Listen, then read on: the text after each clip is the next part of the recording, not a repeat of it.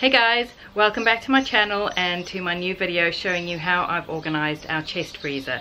I have done a video like this before. We had a different freezer and I'll explain that situation in a minute. But as you can see, I'm currently in the workshop, which is one of our sheds, and this is our new freezer. It is smaller than the freezer we had. So we used to have a huge freezer in our garage, and the garage is right next to the guest house, and not only was it a disturbance to our guests when we used to go in and out the garage and rummage in the freezer, possibly when they were sleeping, but also the freezer was very energy inefficient and it was very noisy as well. It would kind of switch on and off with the thermostat, and it used to be so noisy that some of our guests complained that it disturbed their sleep. So we decided to get rid of that one, get a brand new energy efficient freezer and put it somewhere else other than in the garage. So it's in the workshop, as you can see here behind me. I can't remember the capacity of this freezer, but if I can find that out, I will put it on the screen.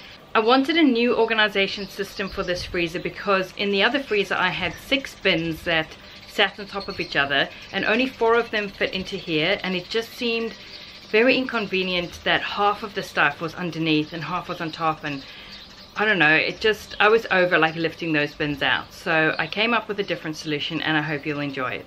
Okay, let's get into it. Lifting the lid, you can see that there are 2 suspended baskets which can slide from side to side. In the left hand basket I have ice and any overflow like extra sweet potato chips or french fries.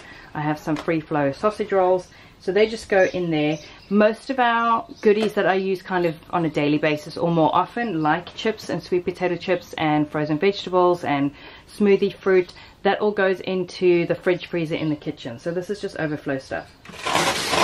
In this one I have things like frozen pumpkin puree, butter, some overflow smoothie fruit, and any, like this is stew that was extra for freezing.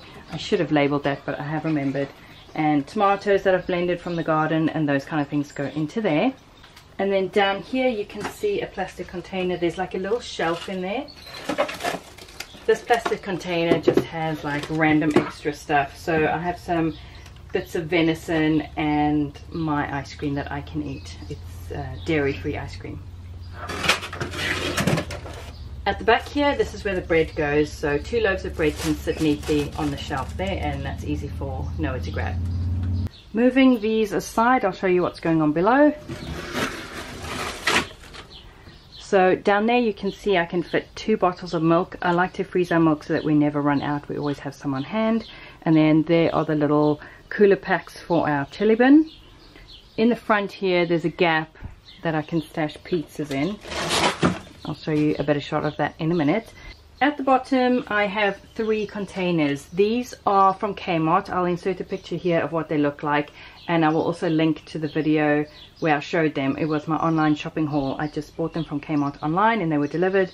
These little dividers can be moved, which is what I really liked about them, and I liked that they were narrow and tall, and 3 fit perfectly in there. So in the front there I've got seafood, so I've got some oven fish and some prawns. That's chicken at the back.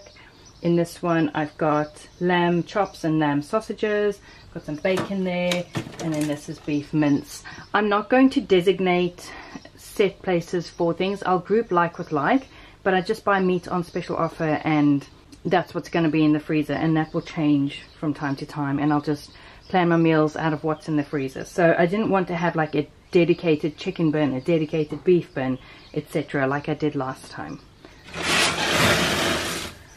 On the left you can see that bin, I've taken the dividers out, and those are roasts. So I've got corned beef, I have some lamb roasts because we bought an entire lamb and that's what's left of it.